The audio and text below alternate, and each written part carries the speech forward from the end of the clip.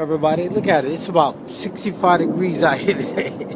And today is Christmas. Look at this shit.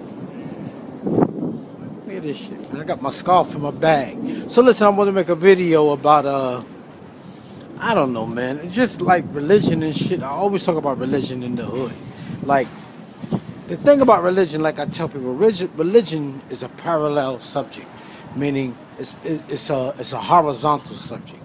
Meaning that it's like this. It doesn't go anywhere. It's not a vertical subject. It doesn't go anywhere. It just stays there, and that's why most bad neighborhoods have a lot of churches. Like I always tell people. And the main thing that fucks black people up now today is black pastors that know better. I really believe in my heart that 99.9% of these black pastors and ministers know what they're doing. They know they fucking the people over. They know it, and they living comfortable. And, like back in the days, like on the plantation, the master didn't care about black people preaching because, they were reading the Bible from his interpretation.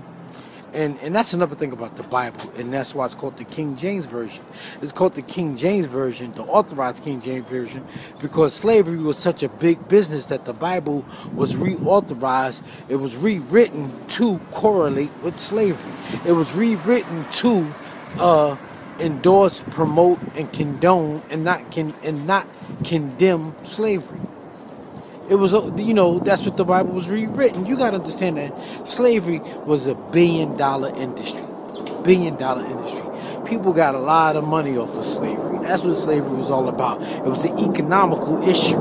And then it later went from an economical issue into to the Darwin theory.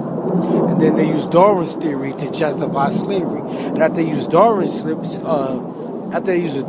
theory, then it went to an evangelical. And that's what you have now. It's all about evangelical. It's all about an evangelical issue.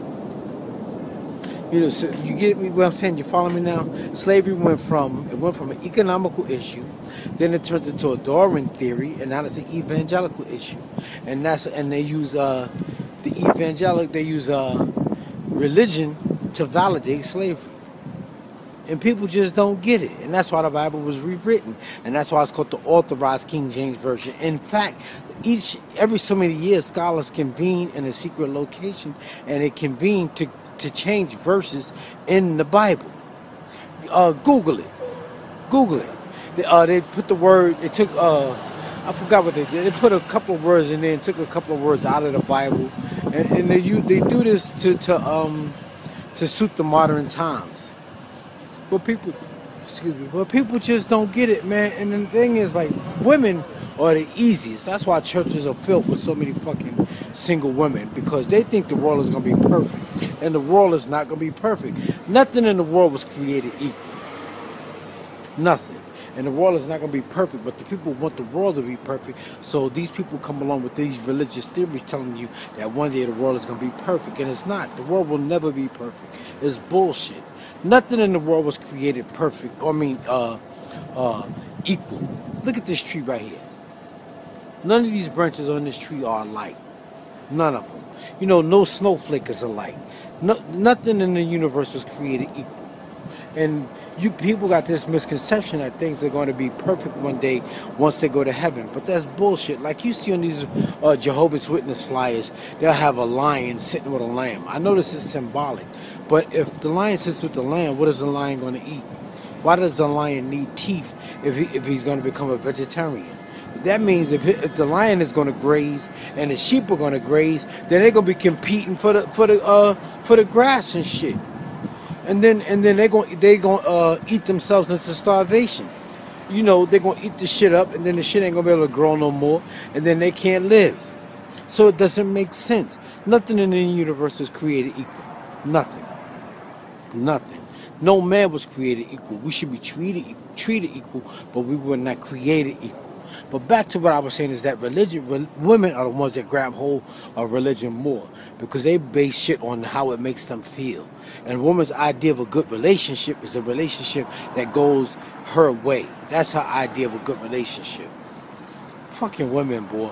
But back to what I'm saying is like they're more inclined to grab hold of religion because they grab hold of religion from a emotional aspect. And most men that grew up in the house with their mother, they're the same way. They think more emotionally rather than realistically or logically. Like women just think dumb shit. Like, why is God invisible? What sense would that fucking make? And if he's invisible, why does he have eyes? And if he's if he's a he, where's his male organs? And if you don't have male organs, why don't you call it a it instead of a he? But people just don't get this shit, man. And then, like I tell people, like if religion is more powerful than doctors, then how come the hospitals are not filled with pastors, ministers, and priests instead of doctors? Why don't you get rid of all the fucking doctors and start putting ministers in there and let the minister operate on you? I mean, it's just little shit that makes it, I just don't fucking get it, man. And the main reason I make these videos, people call me bitter. I say I'm not bitter. I'm just speaking honestly. And whenever you speak honestly, people call you bitter. But I'm not bitter. But my main reason for talking like this is so black people wake the fuck up. Black people still acting like fucking coons in the year 2014, going into the year 2015. When are we gonna fucking wake up? But the main reason black people do the shit they do is because they're scared. Most black people are not as bad as they pretend to be. Like I always say, each housing project has his own aura. Like you could be bad in this housing project, but when you go to the next housing project, that don't mean shit to nobody. But we so bent on like wanting to be the baddest guy on the block and all that other shit. That shit don't mean nothing. I bet you Mike Brown, the guy that got killed out there in Missouri, I think it was. I bet you he was the baddest guy on his block, and look what happened to him. That bad, tough attitude don't mean shit. That shit only means something in black neighborhoods. Once you leave a black neighborhood, you see what happens. Wake up, black people. What's up, everybody? If you like to read, I like to write. This is my books of poems, jokes, and my ghetto philosophy. Hit me up with my Cash App and get a copy, all right? Later, y'all.